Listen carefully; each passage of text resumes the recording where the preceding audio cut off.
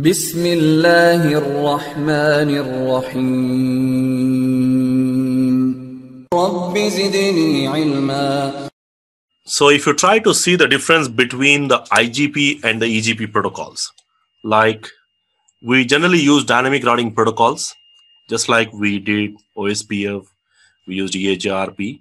So basically with the help of these dynamic routing protocols, we can exchange the routes. And the main reason of exchanging the routes is to communicate, right? So you need to communicate. In order to communicate, you need to know where those routes are exactly present.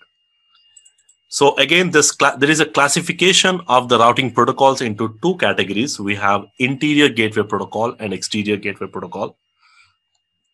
Now, interior means if you are trying to communicate within the same autonomous system number. Like, let's say I have my own organization XYZ, and this XYZ organization is having around hundreds of sites on different locations. And I want all these hundreds of sites should be able to exchange the routes and talk to each other. So in these scenarios, as these all routes belongs to one organization or one AS, because every organization is identified with one AS number, which will be allocated by either the service provider or the INA. So as long as you are within the same organization or the same AS, we can use OSPF or EIGRP protocols or RIP or ISS routing. They all come under IGP category, interior gateway protocol. Because here we will be communicating within the same autonomous system number.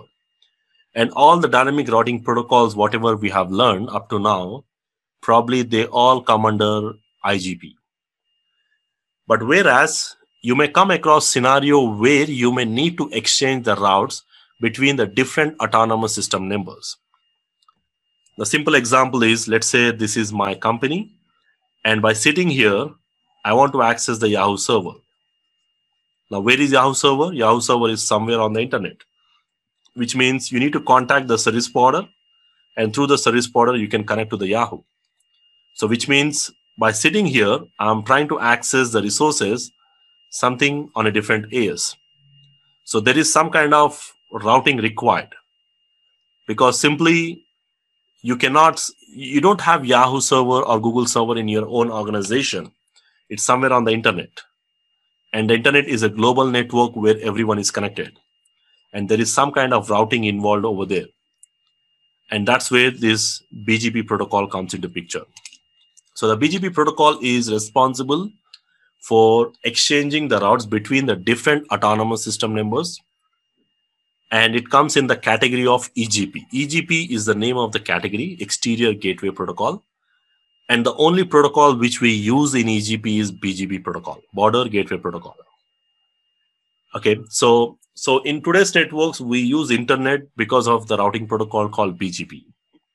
Anyway, as we progress, we'll try to see a little bit more in detail how this BGP works, probably in our next coming sections.